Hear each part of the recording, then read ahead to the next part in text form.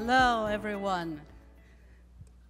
It's been great 2 days and to talk about regulation at the end of the conference. I hope everyone is still have the energy to listen to us.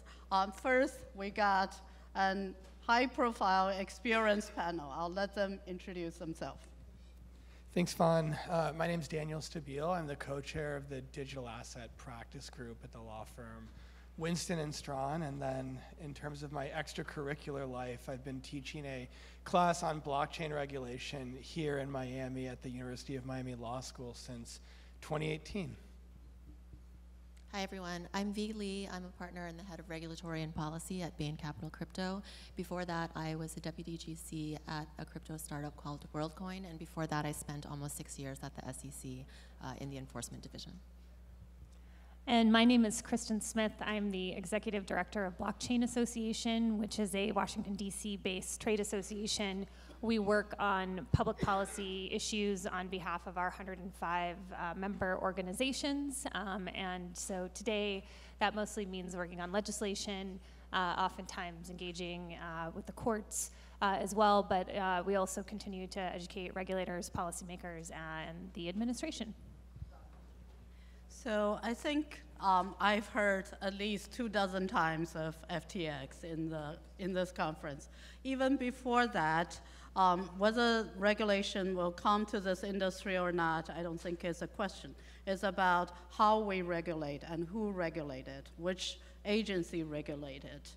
And also, a lot of panelists already said we should separate criminal act between regulation and criminal act. As the mayor said, the regulation regulates what you do, but under every circumstance, there are always some bad people will do some bad things, and we'll punish them afterwards. So after FTX incidents, what is your view on our future for regulation coming to this industry? I'll let you guys.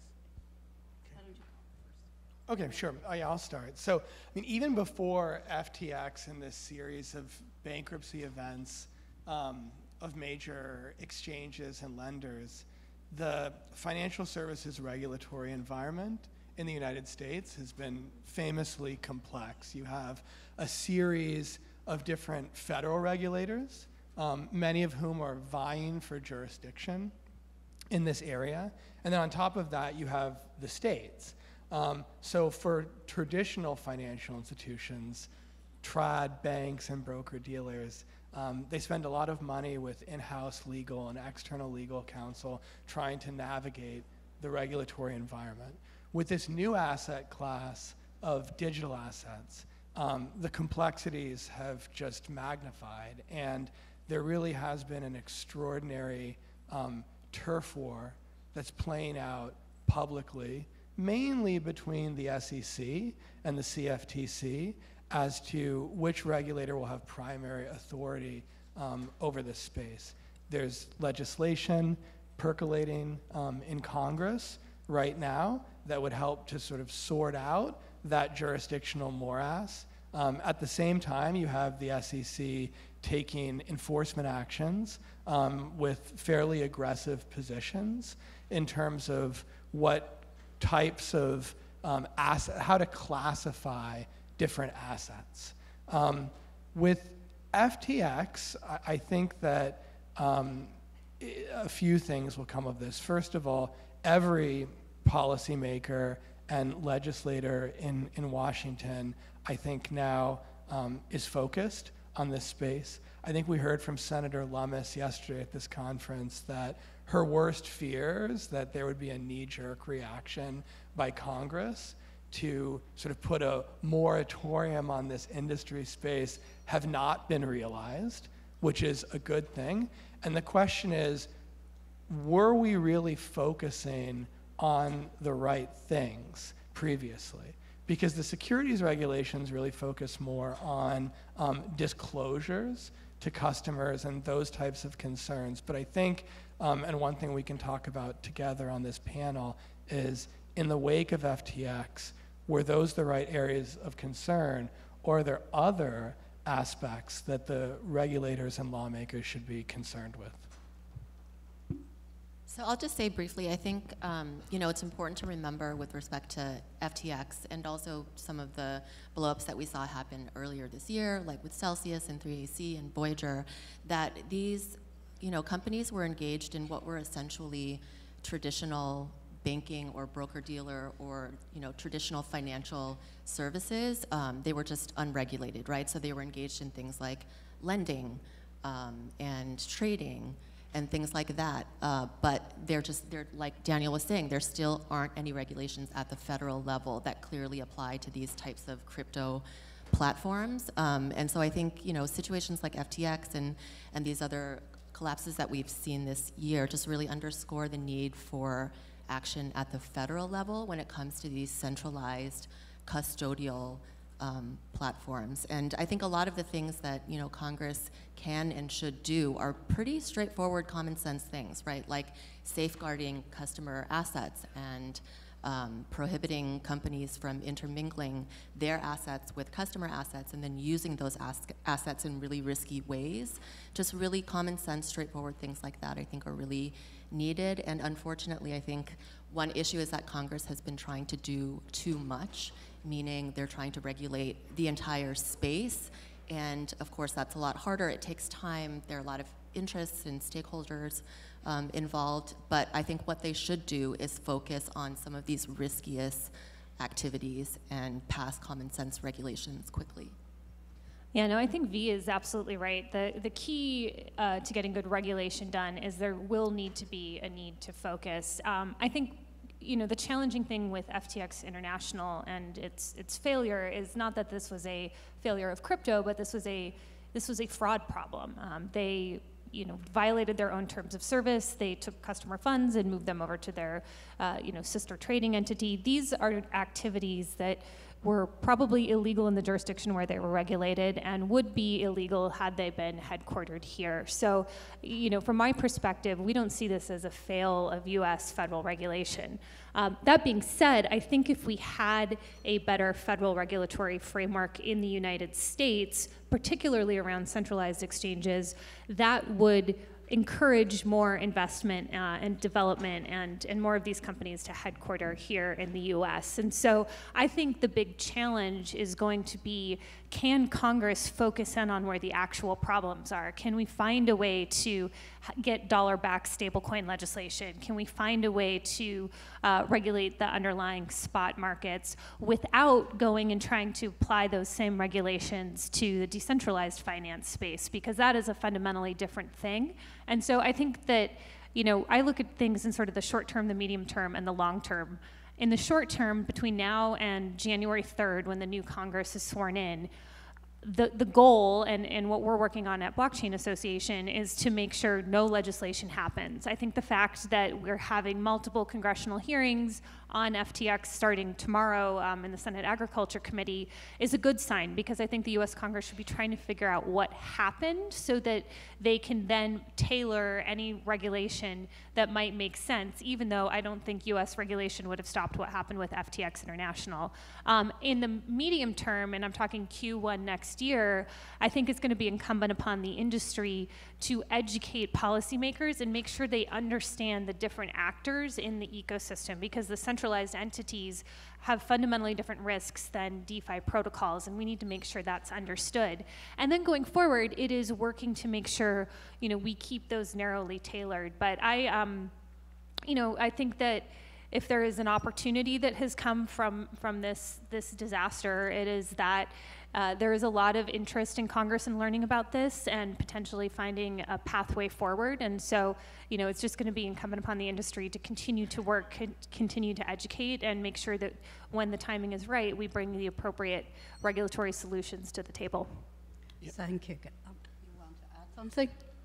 Sure. I think Kristin makes a great point about the fact that a lot of the activities here that were most sort of sorted in the FTX situation in particular occurred offshore and arguably beyond the jurisdictional reach of the United States. So I think that international cooperation on regulation, not just at a federal level to sort of harmonize the laws within this country, but on an international level is important.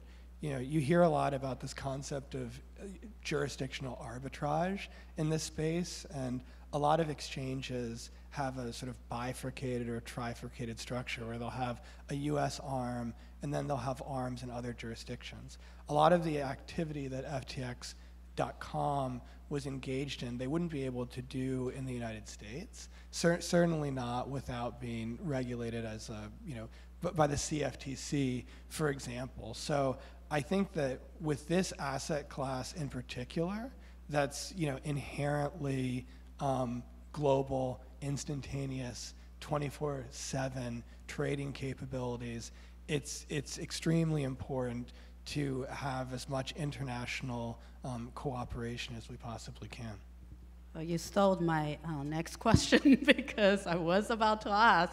This is very US focused, but crypto is a truly international global industry. So I think you stole my thunderstorm. That's fine. And also for regulation, as always, I have been hearing from all three of you about being reasonable, being appropriate. We want to prevent and punish any wrongdoing, whether it's fraud, whether it's gross negligence. But on the other side, you do want to encourage innovation. You don't want to pull Web 3.0 back to Web 2 or Web 2.5. So I will give the question to V as a person works in regulatory agency before. How do we strike the fine balance? Yeah, I think it's hard. I mean, I was at the SEC 2016 until last year, and I think, like a lot of the other agencies in the US that have been trying to figure out how to address crypto, like how to view it, how to treat it, how to regulate it, it was confusing in the beginning, and it still is, right? But I think one thing that the agencies need to realize, and the SEC has not sort of evolved its thinking on this, in my view, is that crypto is about so much more than what it was in 2017, when you were largely just seeing ICOs of tokens where a protocol or an application didn't even exist yet.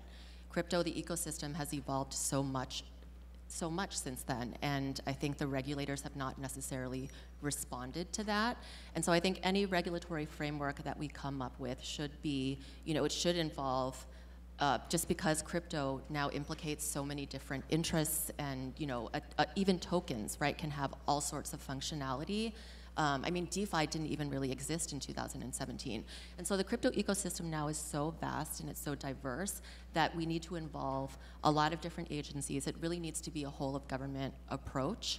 And the regulation should be tailored to the specific functions and the different parts of the crypto ecosystem, as opposed to trying to regulate everything through a single securities lens or something like that, because I think that would definitely hinder a lot of the innovation that we're seeing.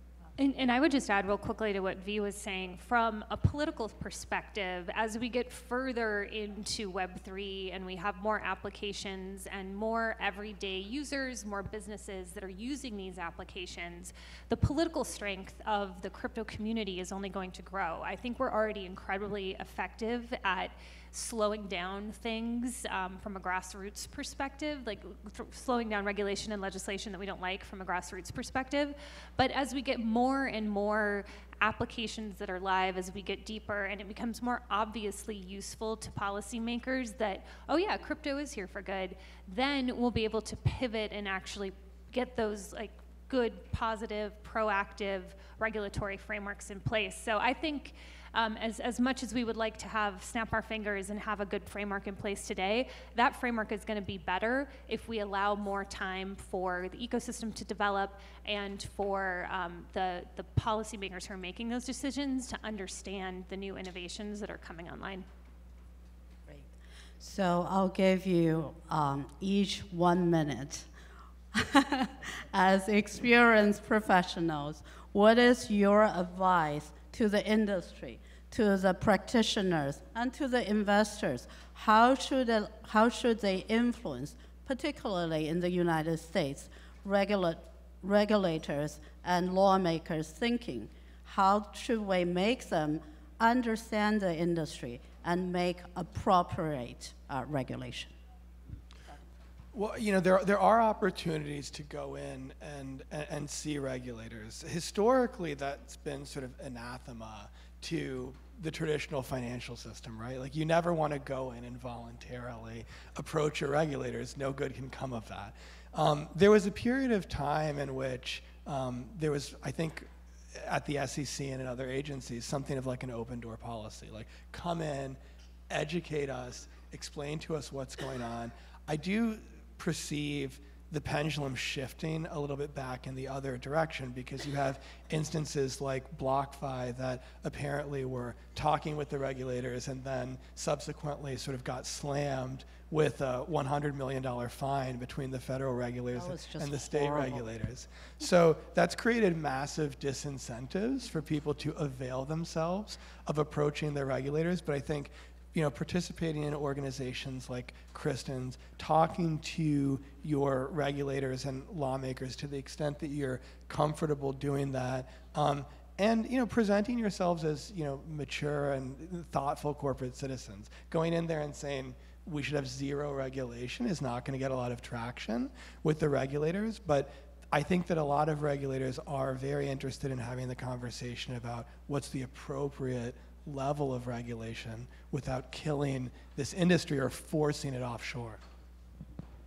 Yeah, so I think there are probably a lot of like entrepreneurs in this room, and so, you know, I think the most important thing, one of the most important things we can do as an industry is just to keep building like really cool products and services and tools that people want and that people use, and, you know, that's really powerful. I think, you know, when we talk to policymakers in DC, that's what they want to hear about. They want to hear about the really real like use cases, right? And so I think it's also important though that when you're building those things, you have to do it in a way that's like safe for your users, right? Because if your users are vulnerable to things like hacks and attacks, and if they're losing money, that's always going to draw the attention of regulators. I would say take those things really seriously, right? Like building products that are safe and secure.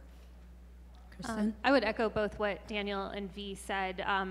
You know, I would say if you are a company or an organization in this space, you should come join the Blockchain Association. That's what we're here to do. But really, I think there's sort of 3 steps to influencing policy. We have to organize, we have to educate, and we have to activate. And the organization comes from, you know, working with trade organizations, or if you're an individual, following the work of Coin Center or following the work of DeFi Education Fund. These are nonprofits that are specific to supporting the technology, and these organizations, including Blockchain Association, can help facilitate policymaker education. We have materials, we have ways to set up introductions and meetings, and get you in front of your congressmen and in front of your senators. And then there are moments when we need to activate. We need to let regulators know in the comment process. We need to let policymakers on the Hill know that we support or oppose a certain piece of legislation. And it's you know, staying up to speed on these developments, and when the call to action goes out to you know, make our voices heard. I think we've been incredibly effective as an ecosystem because we're used to collaborating online, and we have now been able to figure out how to take that same energy and direct that towards Congress, and it's been incredibly effective, and we're fine-tuning it all of the time. And so I think that, you know, if we work together and we continue to do the education, what we are building is right and good and will change the world, and we just need to convey that message to policymakers. And if we do that in a thoughtful way, which doesn't happen overnight, I think we ultimately can get really good policy outcomes. And I see the clock has ended.